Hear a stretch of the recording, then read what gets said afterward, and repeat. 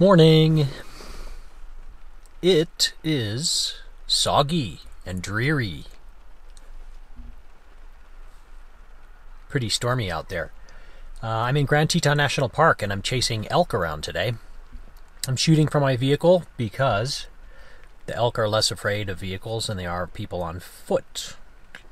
So I'm using the car as a blind and it's raining outside, so I'm keeping my gear as dry as I can. And there's a really nice big bull elk out there that's chasing around his harem. It's early, it's September, so the rut isn't in full swing yet. But this big bull, he sure seems to think that the rut is on. So I'm going to hang out with these guys for a little bit, see what they do, see if they come back closer to the road here, and hopefully get a few photos of them, and try and stay dry. And then I'll move on and look for other things to do. But little bad weather is usually good for photography, so I'm a little excited to be out this morning.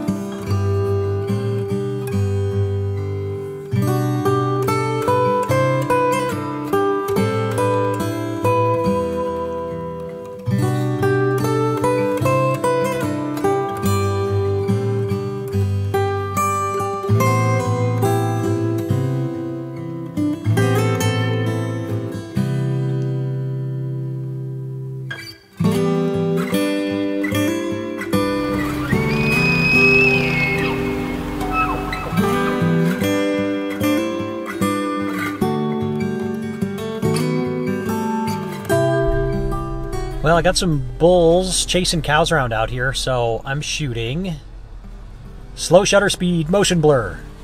Trying to get down around like an 1/8 of a second shutter speed, a 1/10 of a second, while the bulls are running around chasing the girls. So it's just perfect conditions for that. It's dark and overcast and dreary, so I can get a nice low shutter speed and work on panning, you know, and have a good time. So I'm gonna have a million images to go through because I go, you know, I just take a whole series of photos, trying to get one that's nice and sharp of the bull's antlers and everything else blurred out, looking good.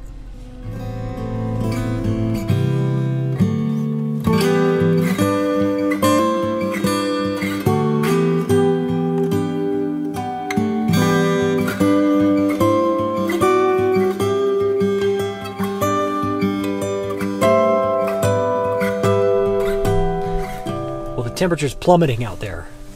It's getting cold. It's supposed to snow tonight, and it's mid-September. Such is life in Wyoming. I just rolled up on a scene. There's a small bull moose down there, and a cow with 2 calves.